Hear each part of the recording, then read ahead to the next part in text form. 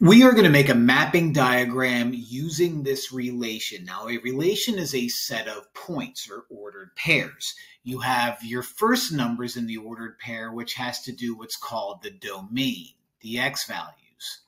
You have your second number in the ordered pair, which has to do with your range, also known as the y values. Now, domain can also be called input.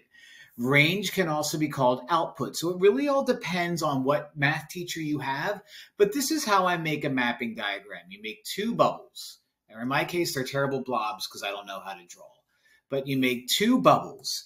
You take the numbers in the domain and you list them in order. Now, it looks like already that this is listed in order, so life is good. -7, -3, -2, 4, and 6.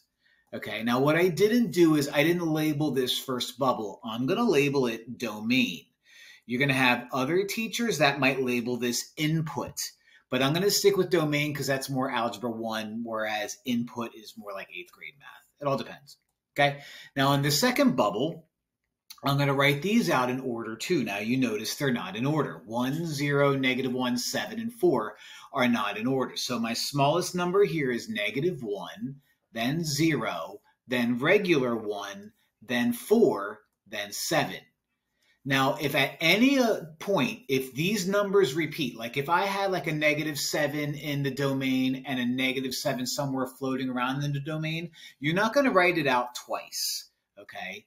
Now, this second bubble, range, all right? Some teachers will put output, whatever. -7. Now, what we're going to do is we need to map these. In other words, what's happening with -7? Well, -7 is going to 1, so I'm going to take -7 and put an arrow to regular 1. -3 maps to 0, so I'm going to put -3 to 0, like so. -2 maps to -1, so I'm going to put -2 mapping to -1, like so. 4 maps to 7, like that. 6 maps to 4, like that. And we have ourselves a mapping diagram. Again, depending on the teacher, but depending on the book. I made bubbles. Some teachers use rectangles. I called it domain and range. Some teachers use input, output. But either way, you're taking the x values, you're pointing to the y values, and you're making sure everything is in order. Okay? That's a mapping diagram. Hope this helps.